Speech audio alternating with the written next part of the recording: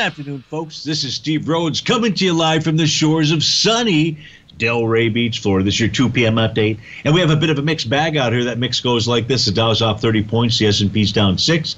NASDAQ 100's off 18. The Russell's up 9. Semis are off 6. Trannies are up 163.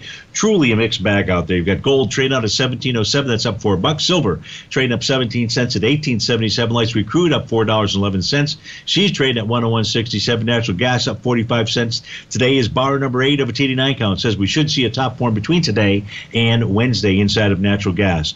30-year Treasury's down 1 point, trading out at 139.02 out there. Let's go spend a little time, take a look at our cash indice charts out here. We'll switch over to those screens, and momentarily you'll see the Dow in the upper left-hand corner. What's the Dow telling us? The Dow is showing us that price has got back into a prior swing point. That prior swing point was from the date of June 28th out there.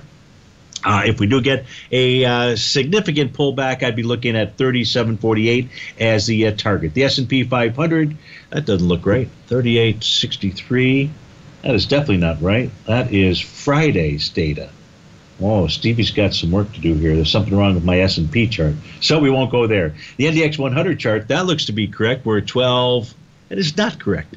I don't have my data feed going here. This is a bummer. All right, so we're going to skip that.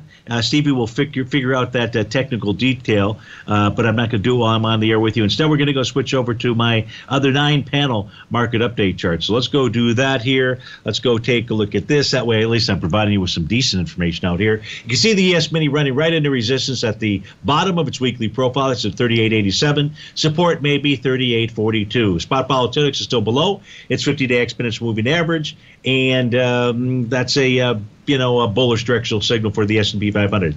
The NASDAQ, the NQ, has run right into resistance. That's at the 12,197 level. Price got up to the 12,186 area. 12,197.05 is a key resistance level. The U.S. dollar index did form a top on Friday, but it also formed a brand new bullish structured profile with support in the 106.43 to 106.73 level. If gold closed below 17.0450, it will have failed to maintain its buy the D point pattern out there. Light sweet crude looks like it wants to take a ride on the reading.